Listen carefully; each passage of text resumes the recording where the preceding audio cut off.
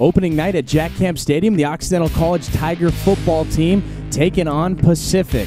Bumpy start for the Tigers offensively at best. Let's pick it up second half. Tommy Edwards in the pocket, finding Sam Steckel, the longest play from scrimmage for Oxy all evening. 37 yards inside the Pacific 20. Steckel, 10 receptions and 144 yards, both career highs for the sophomore.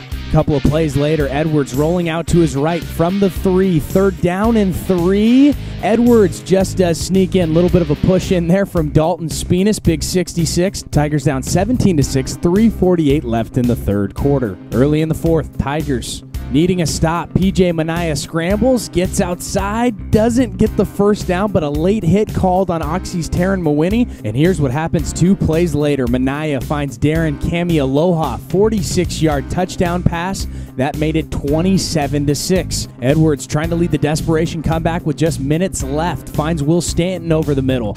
And then a little bit later, Josh Gorlick sits down in the seam. But this was the theme for Oxy all evening. Inside the 10 4 times and came away with 0 points. There's a bad snap over Edwards' head.